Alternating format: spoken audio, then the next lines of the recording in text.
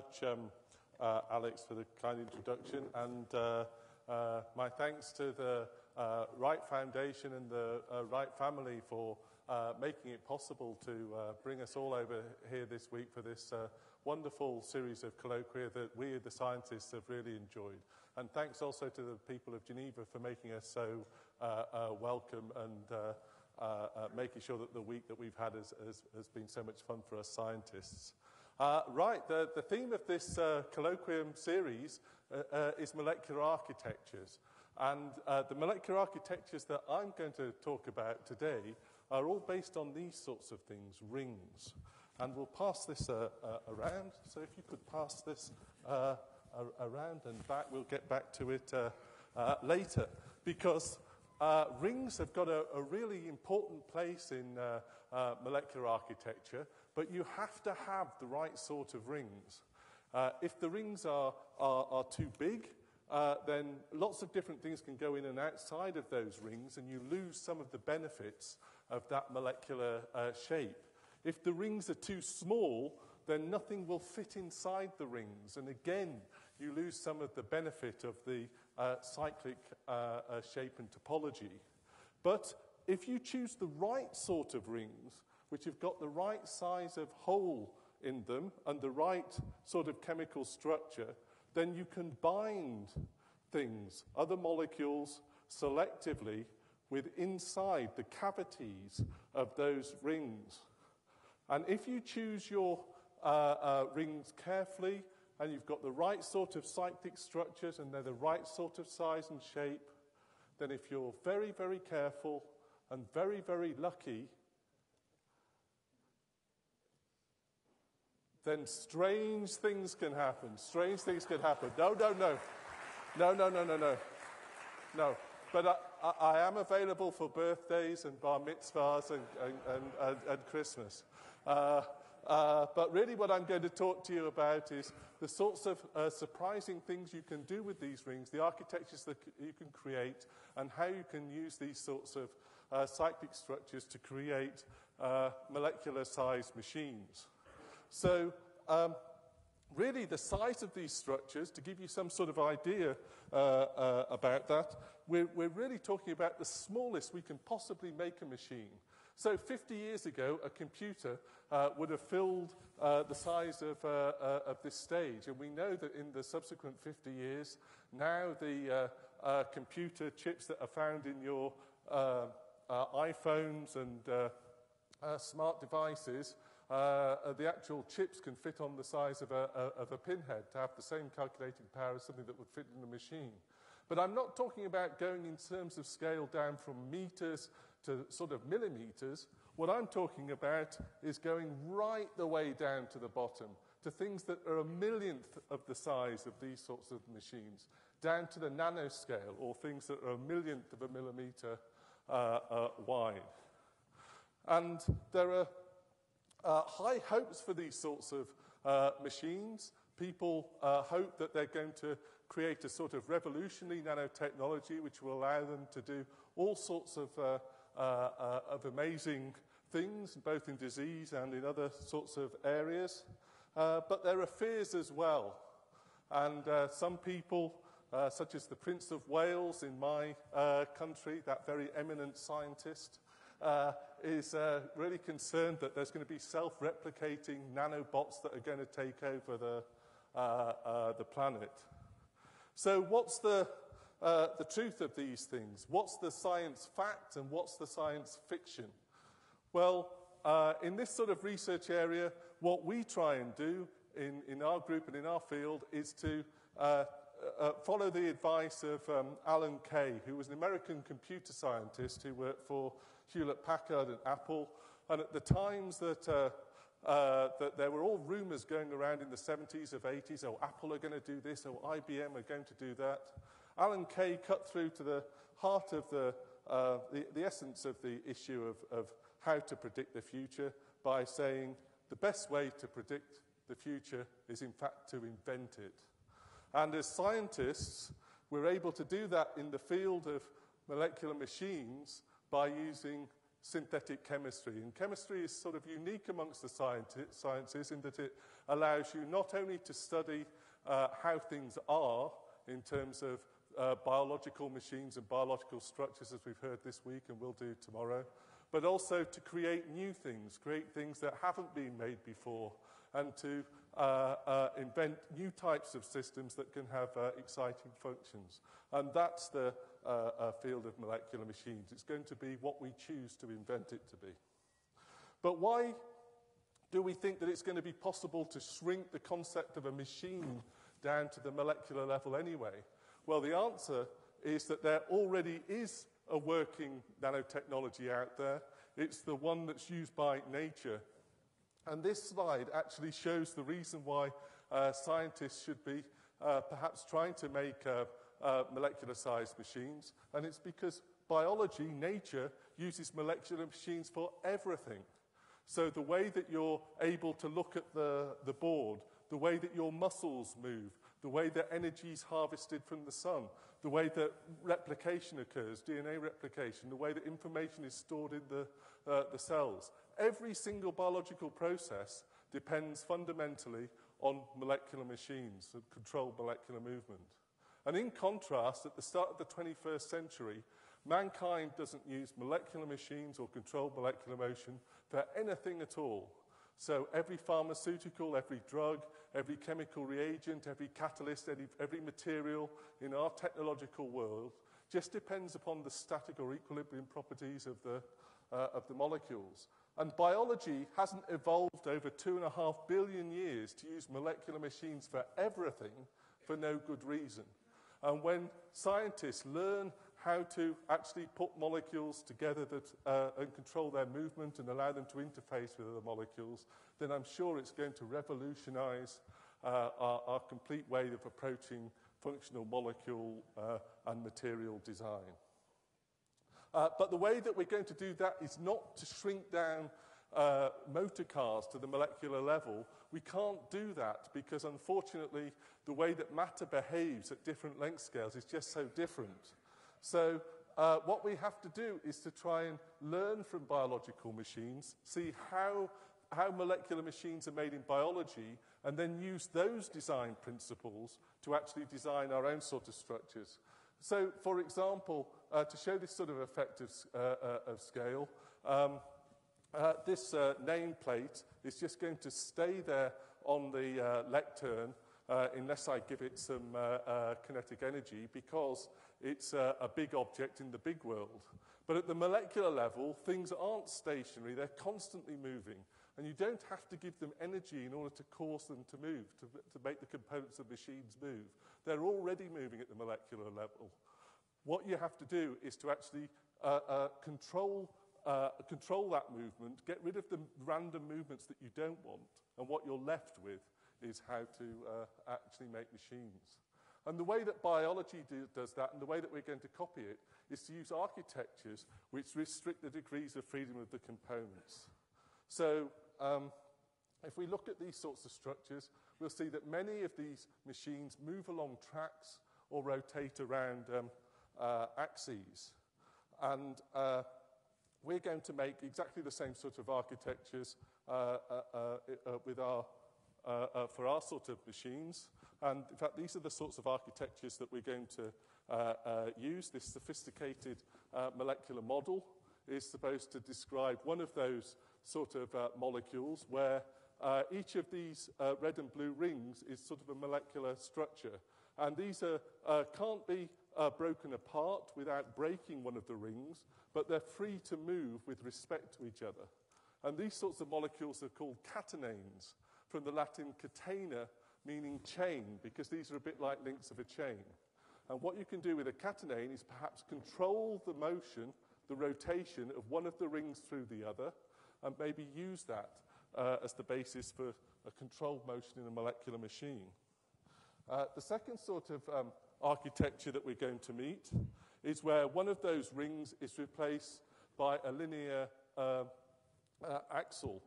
And the ring is able to move along the axle, but it's stopped from coming off by these bulky stoppers. And this sort of architecture is called a rotaxane, from the Latin rota, meaning wheel, and axis, meaning axis. And again, the nice thing about this is that you can control the translational motion, and if you can control translational motion and rotational motion, then that's everything. But how are we going to make these sorts of molecules? It's hard enough to thread the eye of a needle in the big world. How are we going to thread the eye of a needle when the needle's eye is only 1 nanometer, 1/1,000,000th of a millimeter across? Well, the answer, again, is to use an idea from nature and use this concept of self-assembly. And I wanted to try and demonstrate for you sort of how self-assembly works. And I was trying to think of how to do that. And then today, I went down to in the hotel to get the newspaper, and you can see that the landlady has a dog and had got to the newspaper before me.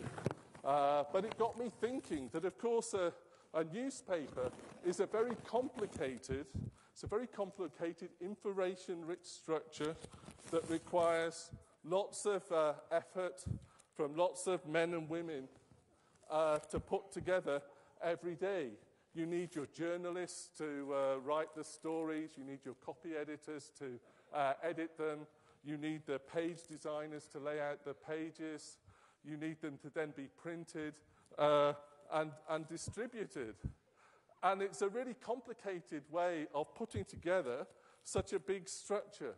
And I always wondered, wouldn't it be sort of easier if you could take the sort of simple building blocks and get them to sort of self-assemble to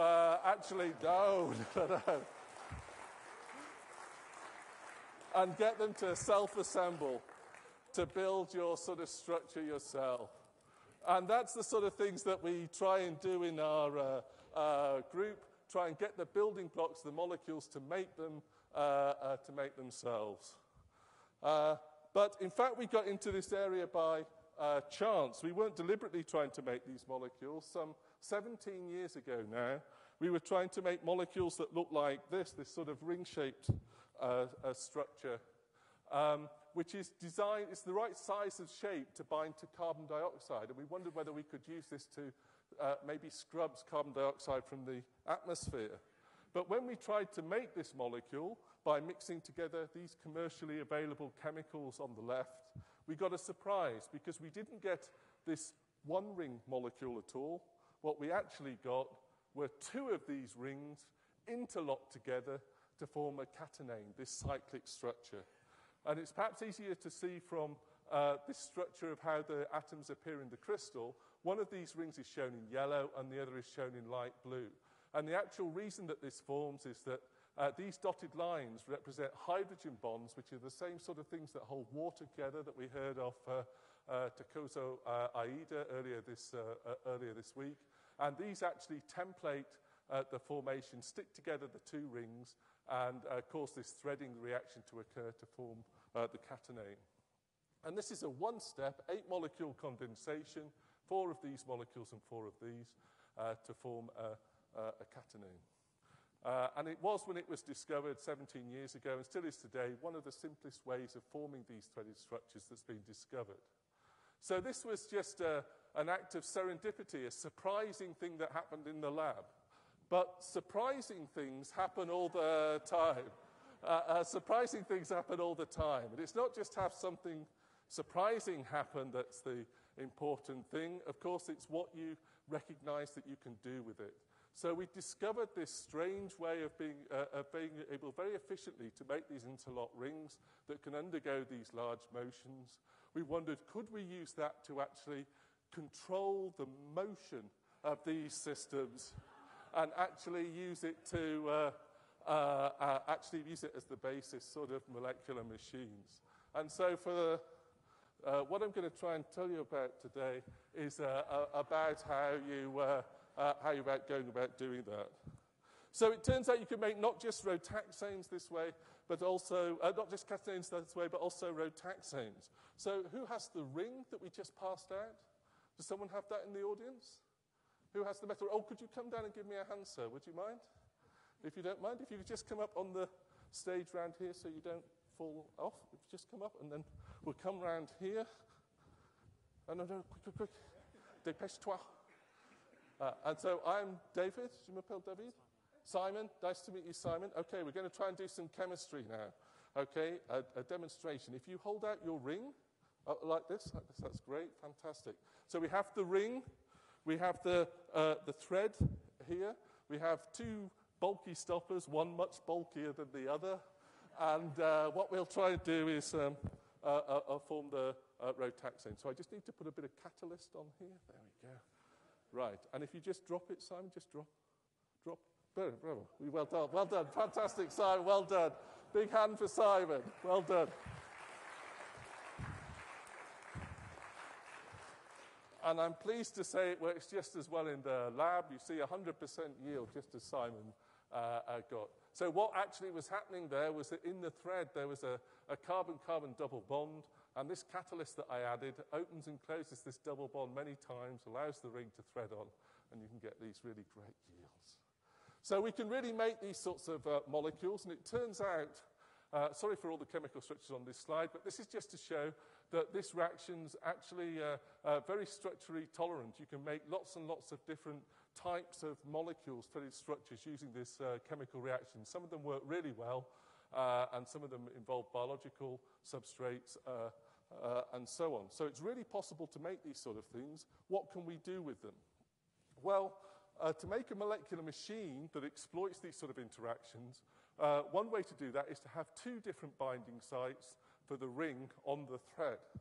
And if we have that, then if you remember I said that all the components of molecules are moving at the molecular level, and so in fact the rings actually move between these two sites, but they'll prefer to stay on whichever site is the stickiest for the ring.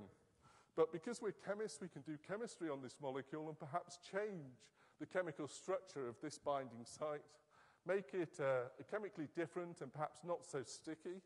And if we do that, then all these Cheerios are going to go to this end, and the net position of the ring on the thread will change. And if this is a reversible reaction that we can make go the other way too, then what we have is a mechanical switch that works on the molecular level that's reversible, that we can move back and forth. And we can use lots and lots of different stimuli, lots of different sort of forces to make this switching effect work. We can just change the polarity of the environment. So we can change it between being oily and water-like, and use that to bring about changes of position of the ring on the thread. Or we can, if we design our molecule differently, we can use light or electricity or temperature or binding to various different sorts of anions. All of these things, if you design them properly, you can use to bring about these switching events. So what can you do with that? Now we can make the molecules, we can move the parts, but what can they do? Well, it's really just up to the imagination of the scientist, because we can add bits to the ring and to part of the thread-like structure, and in one state these will be held close together, and then if you drag the ring away, you'll pull these bits apart and you'll switch off whatever interaction that that you designed in for them to have, and then you'll be changing the property effects of the molecule by controlled molecular motion, by machine-like action. And here's an example of the sort of thing that you can do with this, which goes back to Professor Holmes's lecture yesterday, where he was talking about fluorescence and showing these fantastic examples of fluorescent polymers. So this is a fluorescent group on the end of one of these very simple molecular machines, and it's fluorescent. So as Andy showed, you shine UV light on it and it gives out light of another color, this beautiful blue anthracene fluorescence. But on this ring on the thread, we have a group that can quench the anthracene fluorescence, so basically stop it being able to emit light. But it only does it when the ring is very close. So if the ring is switched so that it's close to here, we have the molecule in the off state, so you shine light on it and nothing comes out. And if you move the ring away, you get this lovely on-off optical response that you can see with your naked eye just by controlled molecular motion. And this works in polymers. So if you coat these simple molecular machines into polymers, you can write information in the polymer film, in the plastic film, that you can see with your naked eye, that's just a result of controlled molecular motion of the ring up and down the thread. We can do other things as well. This is a Teflon-like group on the thread, and the ring can either be switched to be away from the Teflon group, so exposing it to the outside world, or we can move it by shining light on the molecule and causing a chemical change in the shape of this group here. We can cause this ring to move and cover up the Teflon-like group. Now, what can we do with that? Well, we can coat these molecules onto a surface. This is a gold surface, which is just a very, very flat surface. And we can put this single layer of the molecular machine molecules on the surface. And if the Teflon groups, the fluorocarbon groups, are exposed to the outside world, then the surface will be what we call hydrophobic, which is just like the Teflon coating of a pan. But if we shine light on the molecule, we can cause these groups to move, the Teflon groups get covered up, and the surface changes so that it's not phobic anymore. It actually likes watery substances. And this is a picture in movies of what you can do with such materials. So this now is a tiny droplet of a liquid. It's not actually water, it's diethylmethane, because this is a very, very tiny droplet, just a microliter, so just over 1 millimeter wide, and so you have to have a very high boiling point liquid because it has a very high surface area to volume ratio here, so it doesn't evaporate. And this is on this gold surface, which just has a monolayer, a single layer thick of these rotaxane molecules on the surface. And what we're going to do is radiate light on this surface, and you can see there's a large contact angle here because the droplet doesn't like the Teflon groups. And this is a video of what happens when you do that. So this is the droplet on the surface here, which just has a single layer thick of these molecules on the surface, and we're just irradiating at this point, which is covering up then the Teflon groups in this region here. And you can see that then the droplet starts to move along this surface of molecular machines, and then even the rear end is moving. So the whole of this droplet that you can see with your naked eye is being moved by one layer thick of molecules, of machine molecules on a surface, and you can use that to transport an object along a surface. You can, if you don't have the Teflon groups, you don't see any change of the in the droplet and no movement, so we know that this is the cause of the effect. You can even use this to do work. So this is a 1 in 8 slope, which is probably more than I can do on a bicycle. But if you put the droplet on this surface, you can drive the droplet uphill against the force of gravity. Remember, this is just a single layer thick of molecules on this surface, and you can drive a droplet that you can see with your eye up a hill against the force of gravity by the action of light on this surface. And these things are really getting through, generating a lot of force. So this distance that these little units are moving is about a nanometer, so 1/1,000,000 of a millimeter. And so in terms of effective scale, this is like having a load of pistons at the bottom of the CN tower, and them all moving just 1 millimeter and being able to raise an object more than twice the height of the CN tower. So it's an enormous distance that these things are propelling the object uphill in terms of effective scale. But those things really, the things I've talked about so far, are just sort of switches. How can we make things that are a bit more like biological motors, such as this molecule that walks along a microtubule that's called kinesin, or this amazing molecule that we're going to see more of tomorrow, the ribosome? How do we make motor systems? And the answer is that, in fact, chemists need to use solutions that are already known out there, but in a different branch of science with a nasty-sounding name of non-equilibrium statistical physics. And really, what does that mean? Well, this story goes back actually 150 years to the time that the laws of physics, of thermodynamics, had just been formulated by Lord Kelvin, and a scientist called James Clerk Maxwell in Scotland and Boltzmann in Germany had come up with the the theory of heat, which said that, in fact, gases were made of molecular structures. And it wasn't believed by lots of people, but people like Maxwell and Kelvin and Boltzmann did believe that. But these foundation of these laws brought up lots of paradoxes that the scientists couldn't explain. And one of these is sort of articulated in a thought experiment, an imaginary experiment that Maxwell came up with to illustrate this sort of paradox. So Maxwell thought of, what about if I had a box that had some gas molecules in, and the red ones are fast-moving, so they're hot, and the blue ones are slow-moving, so they're cold. And imagine that there's a barrier between these two boxes with a trap door. And then every time a fast-moving molecule approaches from the left, some imaginary being recognizes that, opens the door, and lets the fast-moving molecule move from left to right. And the cold molecules, he opens the door to allow them to move from right to left. But he doesn't allow slow-moving ones to move from left to right or fast-moving ones from right to left. In other words, this being that's become known as Maxwell's demon is able to sort the molecules by their temperature or their speed, and in doing so, he could set up a temperature gradient if that was possible to do. But if this was a frictionless door that the being was operating, then he would be setting up this temperature gradient without expending, by the looks of it, any energy if the door didn't require any energy to open or close. And yet, if you set up a temperature gradient, that's just what you have in a piston or a turbine, and you can use it to actually do work. So this would be a way of making a perpetual motion machine, getting energy for nothing, which Maxwell recognized couldn't be possible. It would break some of the laws of thermodynamics that Kelvin had developed, but he couldn't understand why it wasn't possible.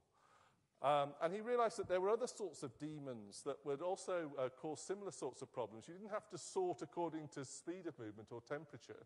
You could even just sort according to position and have doors being opened just to let molecules through from left to right and not from right to left. And this sort of effect would allow a pressure gradient to be built up. And again, it looks like the demon would be expending no energy to do that, and you would create pressure, which again you could use to drive a turbine and get energy out. So how was this possible? Well, it took the best part of 100 years for people to figure out the full rationale for this paradox, and it's in fact to do with the relationship between information and energy. So the information that this being has to process to know when to open the trap door or not is more than the energy that you can ever get back from this. And this is why laptop computers always get hot. You can't do information processing for nothing. But from our point of view of making molecular machines, it's very interesting because what we're able to do in these sorts of systems is somehow the Maxwell system is able to generate directional movement of molecules, even when in a system where they're able to go back and forth and undergo random motion.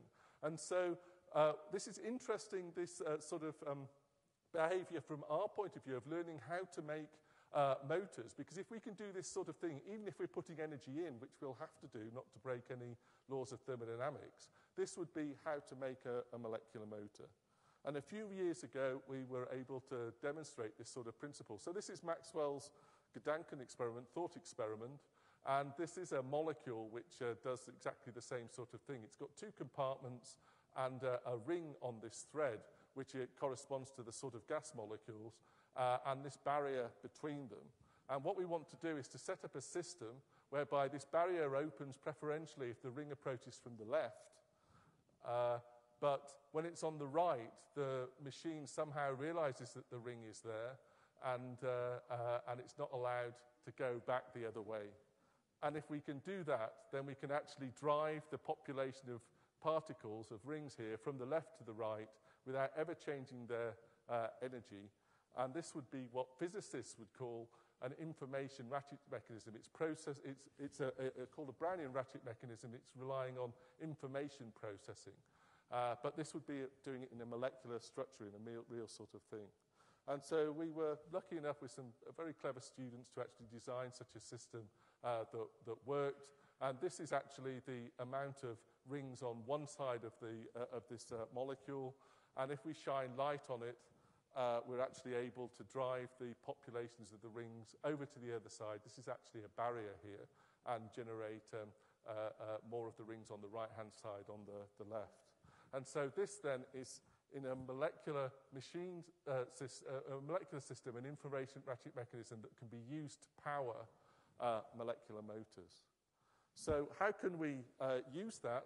Well, these are the sorts of molecules that we really want to be inspired by, these biological systems that I hinted at before. This is kinesin, this molecule that walks down polymer threads and carries structures from proteins from the nucleus out of to other parts of the nucleus. And it's a really complicated molecular machine, but how can we mimic these sorts of things? Well, again, I can't emphasize this stuff, that the way to do this is not to try and mimic the sort of motions, smooth motions that we saw before. At the molecular level, movements are much more random than we expect, and this is we're likely to have to make things that go backwards, forwards, take double steps, and so on. And so this is much more like the way that kinesin and the sorts of molecules that we make really move. And so the way to actually make these sorts of structures then is to make things like this, where we have molecules which have got 2 feet and a very simple, just 4-foothold track. And what we need to do is to have the feet detached one at a time. This one stays detached while the other one moves, and so on, to allow us to move up and down the track. And if we can do that, we can get repetitive, directional, processive motion. And this is the actual molecule we made that could do that. And it has feet that bind to different sorts of footholds, chemically different footholds. And by playing with these chemical processes, we can actually start by having the ring on the left-hand side and make it take a step at a time and move up and down and walk along the track. However, this molecule doesn't move directionally. All it does is take steps randomly back and forward along the track. And to make it move directionally, which would requires work to be done, we have to introduce a ratchet mechanism. And in this molecule, we do that by adding this unit here, which is something that changes shape when we shine light on it. And if the walking group isn't over the top of it, that really doesn't matter. But if it's part of a ring with this unit in, and it changes shape, it puts a lot of strain energy into the walker. And you can use this strain energy to actually do some work. So to illustrate that, here's the sort of walker with this extentable bit. And this is the one without it that's not actually directional. And I'll try and show how a ratchet mechanism makes this able to move directionally. So we start off with the walker on the left-hand side, and these are all these molecules here. And if we allow this foot to step forward, then what will happen is half of these molecules will say step forward to give you this sort of position. And then what we do is put some strain energy into the structure here. So we put this strain energy in, and this raises the energy of the molecules of the walkers that are in this part. And then when the left-hand foot is allowed to move, far more molecules actually walk to the right than actually go backwards, whereas in this case, just as many go back as actually go forwards. And so that is actually, this is just showing that this really works. And this is actually the first example of a small molecule linear molecular motor. It works by this ratchet mechanism, and we can actually drive it in either direction along the track. So does size matter?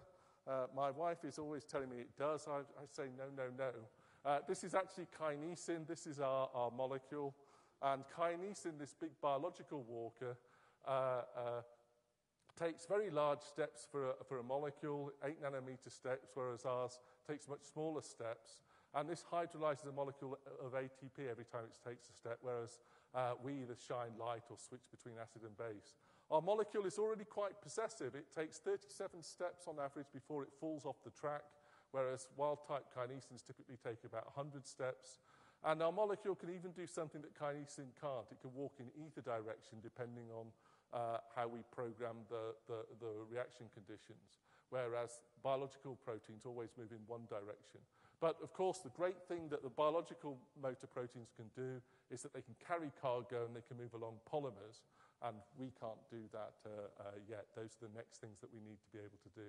But it's still amazing that something that weighs 250,000 Daltons, so a really big molecule, can be mimicked. Some of its properties, in a very, very basic form, can be mimicked by something that's just 21 atoms big. Okay. What about the ultimate of machines that in the universe today, the ribosome? We're going to hear much more about this molecule tomorrow from Venki. But just to say now, this is the most amazing machine that there is. It's what actually makes all the proteins in your body. And it does it by taking messenger RNA, so information from a strand of RNA, and taking tRNA building blocks and putting them together to actually form peptide chains that fold up into proteins. And it's a really incredible machine. How can we make a molecule like this that makes other molecules? This is an extraordinary molecule. It's got a molecular weight of 2.5 million to 4.5 million. So at least 10 times bigger than kinesin, which itself is a big protein. How can we begin to mimic these sort of structures? Well, here is a very, very primitive artificial ribosome based on a rotaxane architecture. So what it contains is a ring with this reactive sort of robotic arm, and a track which has got building blocks on the track which block the movement of the ring along the thread. And what happens is that the idea is that this ring is going to move along the track, and it's got a catalytic arm which is going to pick off the barriers in front of it that are blocking its path, and then it's going to pass those building blocks onto a site here where the building blocks can be assembled to actually make the oligomeric peptide. And once this building block is detached, and the building block transferred to here, the arm is regenerated, and it can move along. So this is the chemistry that we're going to use this is going to be the sort of catalytic group here, and this is going to be the elongation site. And the way this is going to work is through a process called native chemical ligation, and we're going to set up a system where this happens catalytically or iteratively. What's going to happen is this catalytic group is going to come along, detach the building block here, pass it from the catalytic site to the other site, regenerate the catalytic group, and this is then free to move along to the next building block, pick that up, transfer that then to the first building block, regenerate the catalytic site, go along to the final one on this very short strand, break the bond, detach this, attach it to here, and then fall off the track. And so this would be a synthetic molecular machine that can synthesize an oligopeptide, a very short peptide, with a specific sequence that comes from the thread. It actually works in the opposite direction to the ribosome. It synthesizes the amino acids in the opposite direction. So this is actually the chemical structure, much too complicated to go into. But just as this is how we make it, we actually take the strands, build those up, the building blocks on the strands one at a time, assemble the ring around this so that it can't come off the track and go and interact with other molecules, which would stop the sequence. We then add the robotic arm, the catalytic arm, to the top to make the full machine, and then activate it so that it's ready for action. And when we do that, we get a single product out at the end. This single product has got all the chemical groups in it that we expect, so exactly one alanine, exactly one leucine, one phenylalanine, 2 glycines, and a cysteine. And the sequence is exactly the one that we anticipated, because we can look at how this molecule breaks down it by mass spectrometry and show that it's got the identical sequence to the ones that we would have from the track.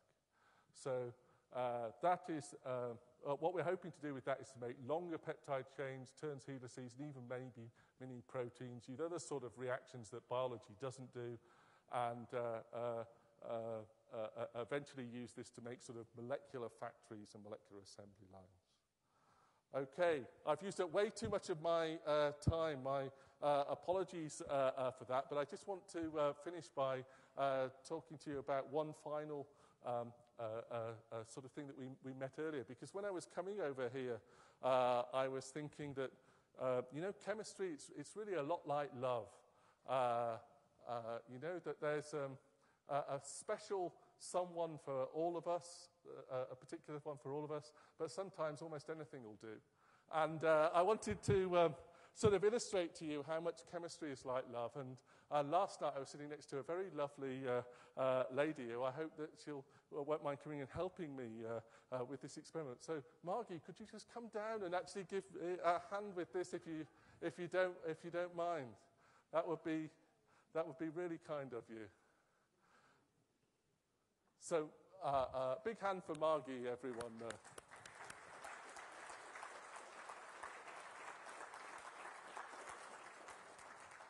So, thanks, Margie. So, Margie, we were talking about love and romance last night, and come up, Margie, and come. And Margie was telling me that she's married to the most wonderful guy, who's actually the person who invited the speakers, or some of the speakers over here today. It's Alan Williams. And I was very surprised by your description of him, because you were saying he's a wonderful man, he's lovely, he's definitely my soulmate, and all these things. And those of you who have met Alan might find it difficult to Alan, just stand up and show the audience what a fine figure of a man Alan is. So okay, thanks, Alan. So I was really touched. That's fine. You can sit down now, Alan. That's your piece done. So I was really touched by that. But I'm a scientist, so I like to see experimental verification of these sort of things. So I want to give Margie the chance, to sort of trade up a bit, really. And so we want to try and find out who is the perfect guy for you, Margie. So we're going to try and do this, but we're going to do it sort of randomly. Okay, so what about Brad Pitt? Is he your sort of... No, not so much. What about Tom? Is Tom Cruise? Absolutely not. Oh, dear. What about George Clooney? Stayed in our hotel. Yes. No. Oh, my own favourite, Super David Beckham, maybe? No. Or Mr. Daniel Craig, maybe? No? Oh, hard man, hard lady to please. Well, let's find out who would be the perfect guy for you. So what we have to do is, it's a random thing because it's a scientific experiment. So what you have to do is you have to go, he loves me, and you put it to the bottom, and then he loves me not, we throw it to one side. So he loves me goes to the bottom, he loves me not to the side, he loves me not, he loves me, he loves me not, he loves me not. So for me it would be Super Dave, okay? But we'll see, let's see for Margie. So you have to say it as we go through. So you have to say, he loves me goes to the bottom, he loves me not, we throw that away. He loves me not, he loves me, he loves me not,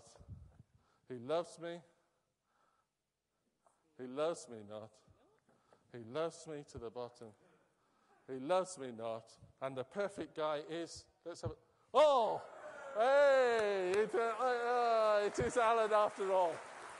So we have scientific verification. Well done, Margie. Thank you so much. There you go. You could keep it. You could keep it. So it's true. Okay, so I hope I've been able to convince you that it really is possible to control molecular motion and make sort of molecular machine type systems. Where is this all going?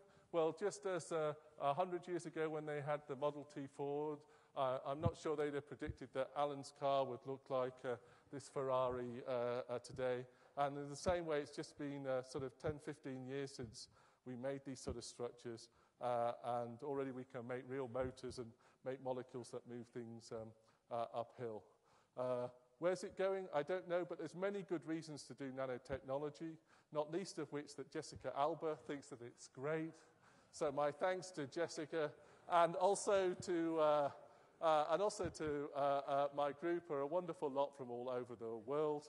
And I'll just finish showing you some pictures of Edinburgh, which I've just moved away from. And this is where I used to live, in the new town of Edinburgh, all built in Georgian times in Great Stewart Street. And if you go down here into Ainsley Place and through into Murray Place, down here into India Street, then you come to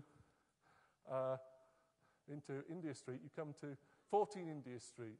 And 14 India Street is the home of is the birthplace of James Clerk Maxwell, who we met earlier. So James Clerk Maxwell was one of the three greatest scientists of all time, along with Newton and Einstein. Not because of Maxwell Demon, but because it was Maxwell who discovered that light was really electromagnetic radiation. And that's an achievement of which Richard Feynman, the famous Nobel laureate of physics, said 10,000 years from now, there can be little doubt that the most significant event of the 19th century will be judged as Maxwell's discovery of the laws of electrodynamics. And that's an astonishing thing to say, that the most important thing that happened in an entire century wasn't what a politician did, wasn't what a soldier did, wasn't what a president did or a general. It was what a scientist did and what a scientist thought. And you could say the same true for the 17th century, the 18th century, the 20th century. And it was great seeing so many young people, school kids from the Geneva area yesterday, because with them I think that the 21st century is in great hands as well. So thanks very much for having me here, and I'll leave you with one final thought, that sufficiently advanced technology is indistinguishable from magic. Thank you.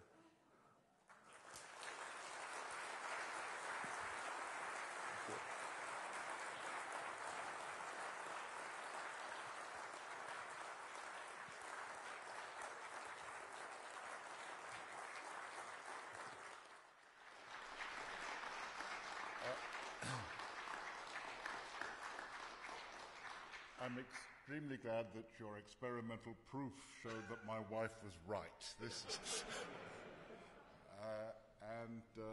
So we now have time for discussion and questions. So if you have questions, please write them on the cards that have been distributed.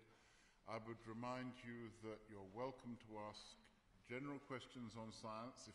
We've had a lot of questions the past few days, so please don't be disappointed if we cannot answer all the questions. But if you wish to leave, then please leave quietly and quickly now. Otherwise, we will carry on with the discussion. Super.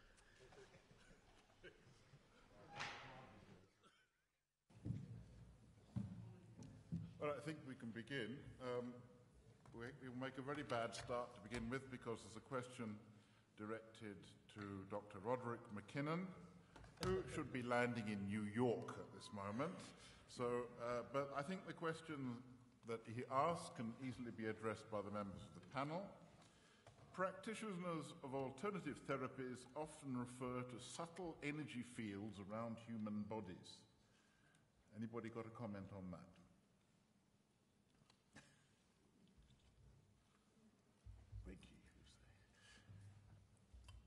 Well, I think that I'm a big advocate of evidence-based medicine.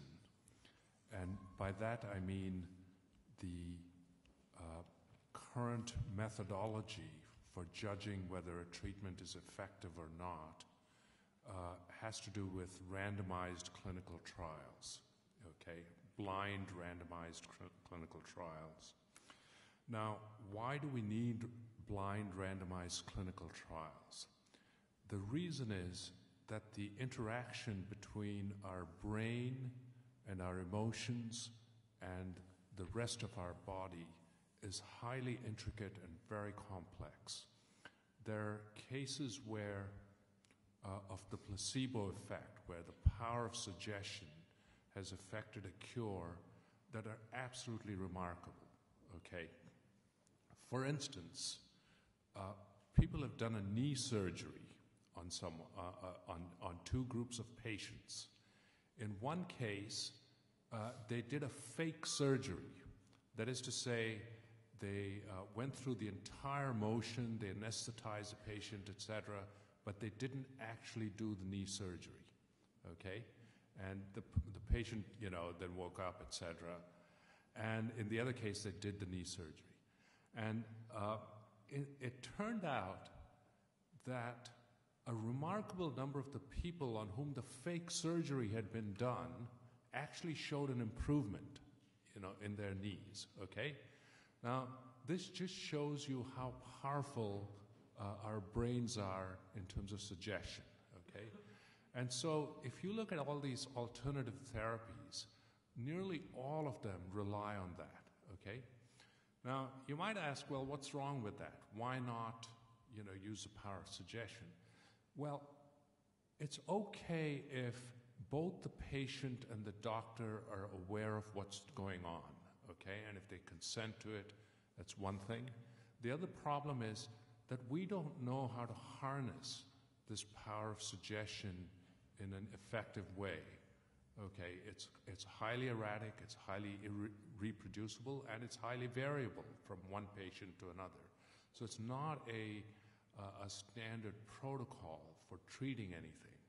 And that's why when we talk about medicines, about modern medicines, they all have to face a test. That is it due to the medicine, or is it due to the doctor telling you, here, take this, blue pill and you'll be fine, okay? And it might just be sugar, okay?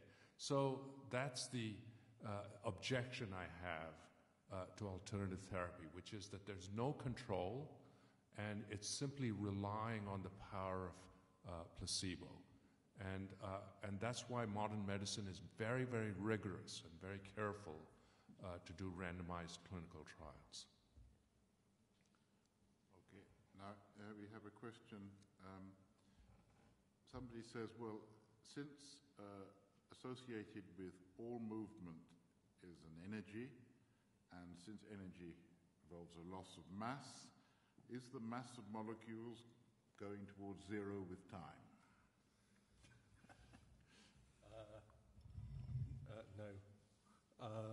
So the molecules move, the components of the molecules move, so everything is moving at the molecular level, but that's not consuming any energy at all. So it's not the same as causing movements in the in the big world that we live in. So if I, in order to knock this bottle of water over, I have to hit it and give it some energy to fall over, and that energy then is converted to heat, which would be dispersed. But at the molecular level, everything that has a temperature, so everything warmer than absolute zero, which is only found in the outer regions of space, is actually moving anyway, and that movement doesn't consume any energy at all. So that movement of molecules doesn't cause heat to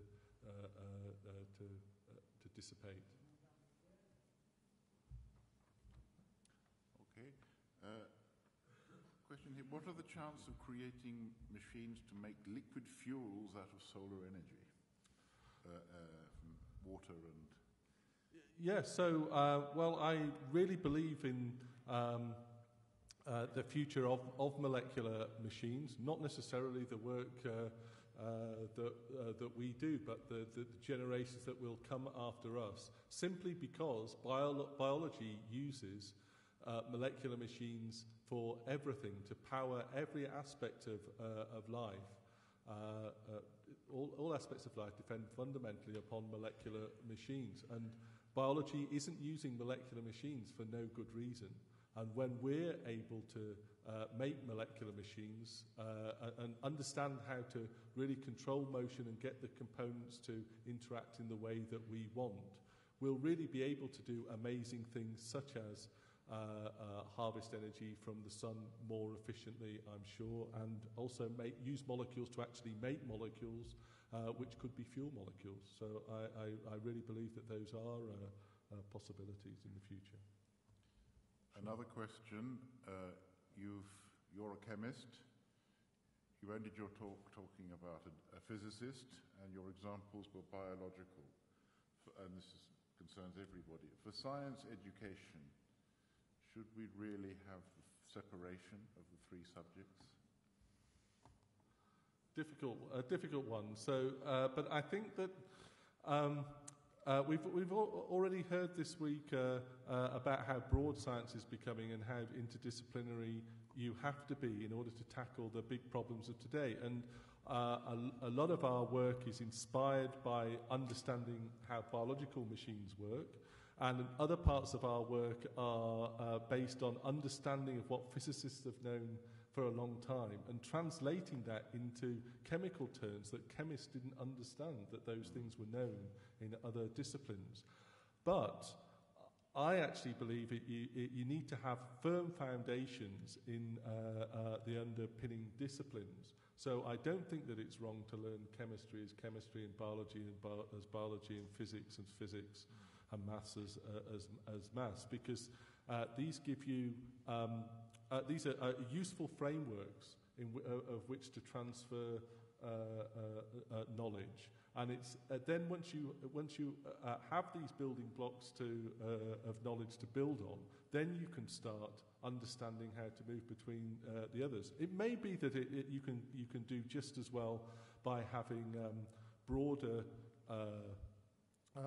learning through broader themes, but I think this compartmentalization of things at an early stage is actually quite useful. That's my view. What do other members of the panel comment? Yeah, I think, you know, a simple analogy is if you take this auditorium or this building, it has a physical structure, you know, the masonry and the beams that hold it up, etc., which are the role of a civil engineer. It has an electrical system which a civil engineer may not be very familiar with, and which has its own technical problems and its own training that's required to install it. And it has plumbing, I'm sure, which again requires a highly specialized knowledge and highly specialized tools. So now it doesn't mean that they don't talk to each other when they construct this building. And so I think, you know, David's absolutely right. Each discipline has its own language and its own knowledge and rigor, and you need to learn that before you can then crosstalk with other disciplines to create something that's bigger than just the discipline alone. We all agree. Okay. What would be the ideal designed molecular machine? The ideal design of a molecular... Ideal designed molecular machine. Well, what would be a machine that you would like to make, shall we say? Another very good question. So the ones that I talked... Really understanding what it's going to be possible to do to make with synthetic molecular machines. It's a bit like...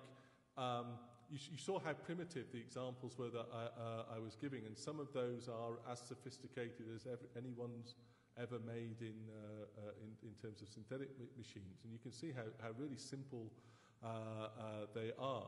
And so it's a bit like asking Stone Age man, just after he's made the wheel, to predict motorways and cities and so on. And there's no point trying to make something that's too complicated yet. You can have visions that it would be wonderful to be able to make molecules that could self-replicate and or that could harvest energy from the sun and do it better than you can do with non-molecular machine systems yet. But I think at this stage we don't know enough about how to make the molecules interact with each other in the way that we want in order to design those sort of things. So we try and take medium-sized steps in order to get where we're going. I think we've taken the first baby steps, But it's still very early days for a field. But I'm sure that in my lifetime we're going to see some really exciting developments, not in the next 5 years, but in the next 10 and 15 years. Thank you. Do you want to say something?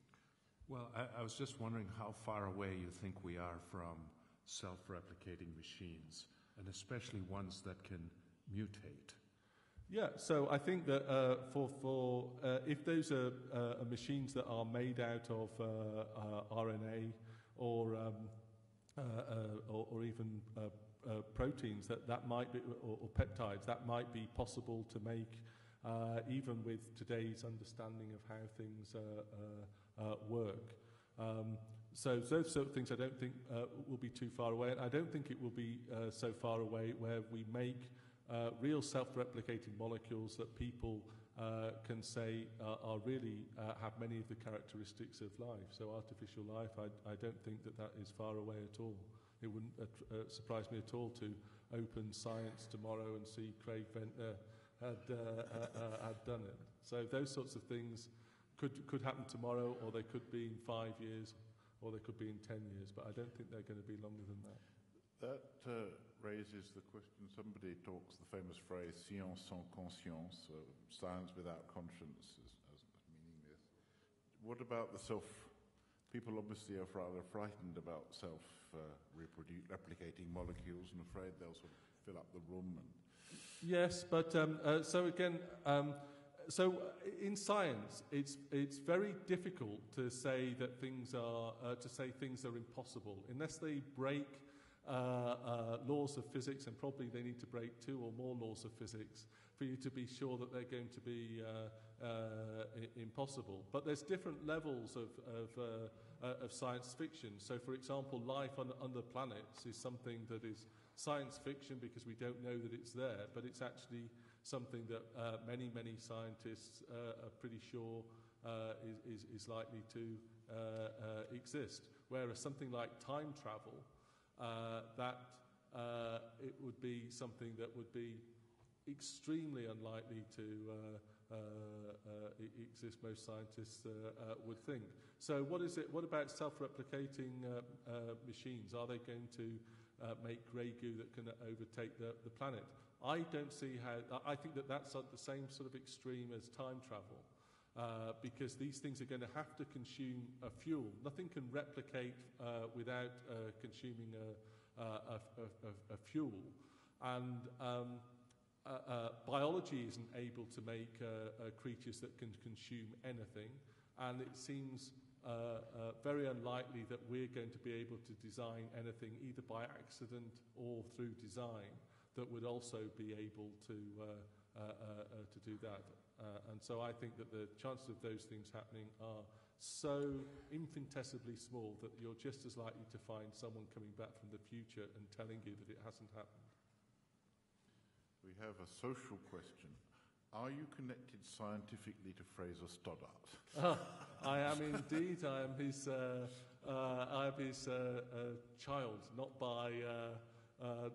through genes, but through him being my PhD supervisor. So yes.